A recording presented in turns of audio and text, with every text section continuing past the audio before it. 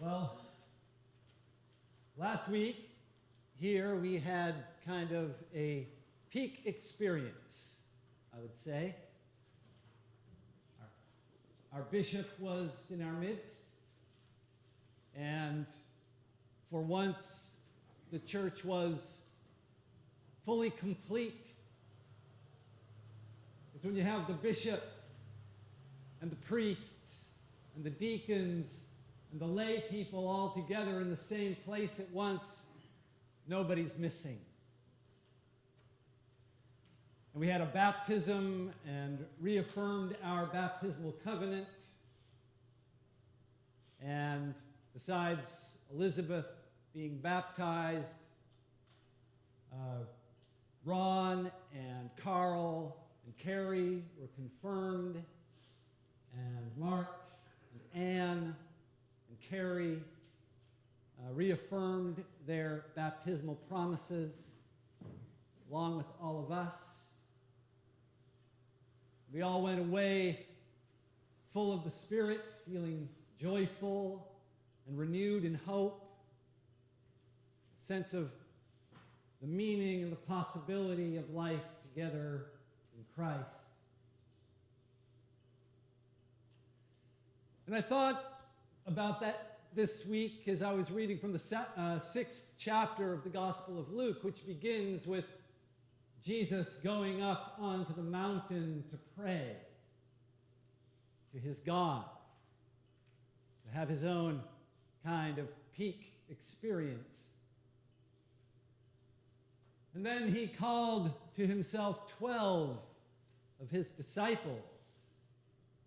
He named them his holy apostles, Peter and Andrew and Thomas and James and John and all the rest of them. And then with his 12 disciples, the gospel says, Jesus came down from the mountain and he stood on a level place, and a great crowd came to him, of people from Judea and Jerusalem, which is to say Jewish people, and people from the coastlands of Tyre and Sidon, Gentiles.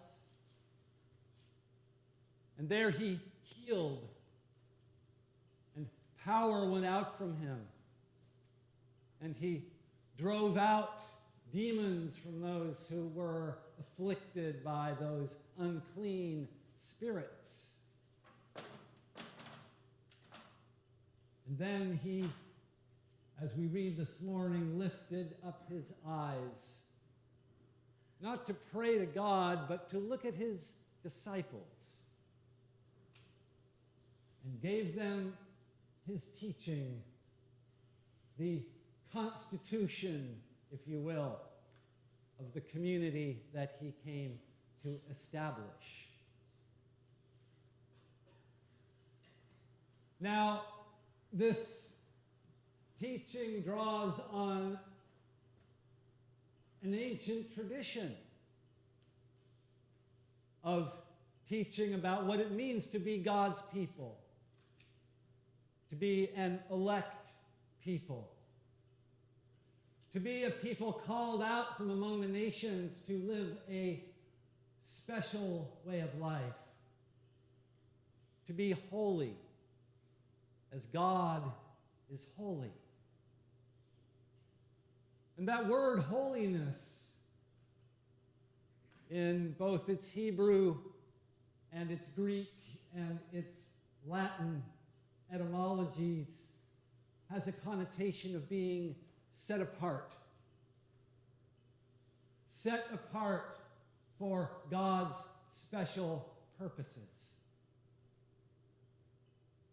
So what does it mean to be a people set apart as God's holy people, and to do so on a level place in the middle of a mixed crowd of all kinds of suffering people, right in the middle of overwhelming human need.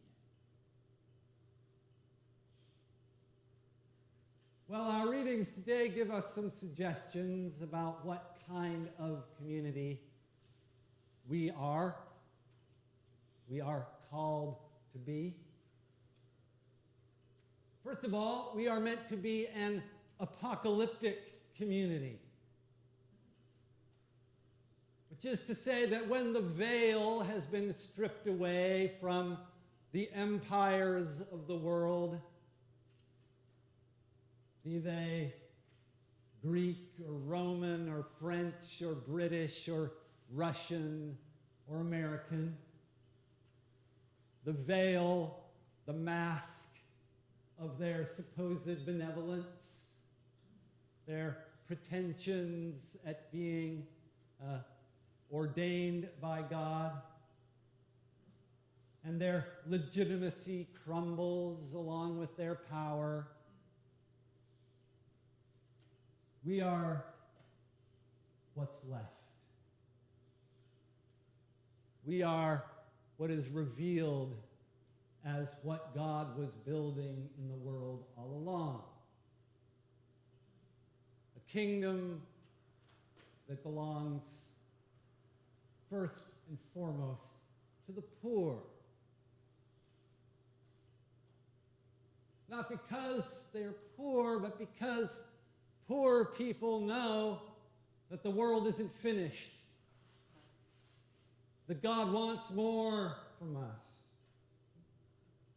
God must want more. If you're hungry, if you're weeping, if you're oppressed, you know that this can't possibly be the way that God wants the world to be.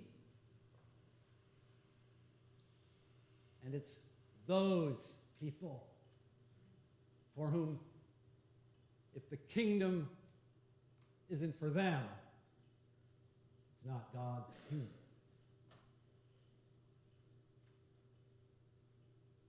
It's also, this community, a spiritual, mystical, messianic, cosmic community. It begins with God's purposes from the very beginning of creation. And its eyes are set on the fulfillment of what God has been doing for all things. How God will bring all things together in the end into perfect unity in Christ, in a person who is not simply a historical person, but a cosmic person, a spiritual person, a person who represents and embodies the power of God present in all things, but in particular in human consciousness and human experience. And we can experience that person. Paul prays for the church in Ephesus that their hearts will be enlightened with that spirit of wisdom and revelation to perceive the glory of what God holds out for us. If we don't forget to hope, if we don't settle for this present order of things under the rule of one or another of those bestial empires that the book of Daniel speaks about. But keep our eyes fixed on the kingdom that belongs to the poor.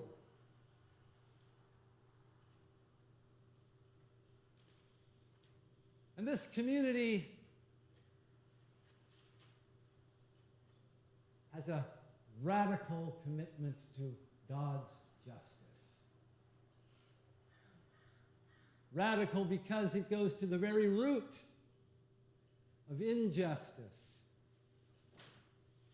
Which is not to say that it's based in some political ideology,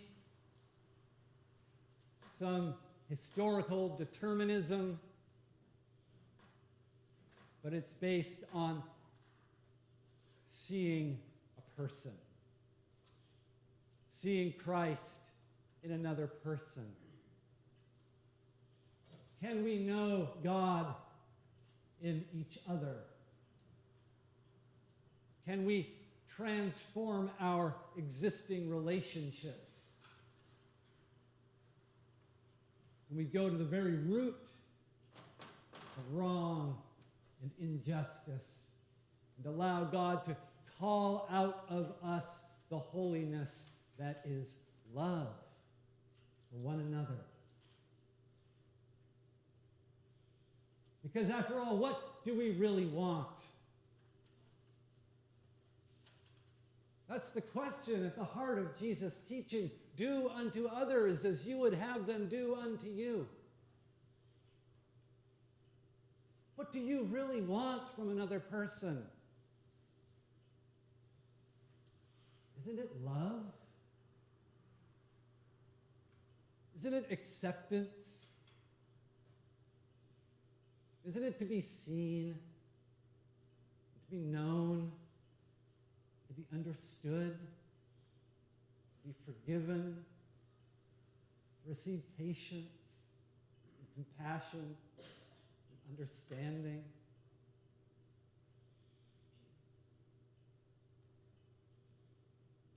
That's what I want. And I'm guessing that that's what you want too. And that is what Jesus gave to people. Not just miracles of healing. Those were simply signs of something far greater, which is the knowledge that God loves you, that God understands you, that God has compassion for your suffering, that God understands the circumstances that lead us to sin against one another, and yet forgives us, because God has infinite hope for God's people. And that is what Jesus showed his disciples. That's what led them to leave behind everything that they knew, to risk condemnation, persecution, even torture and death for his sake. Because once you've experienced that, once you've known what a difference that can make in the world, to know that and to offer it to someone else the way that Jesus offered it to people, there's no going back.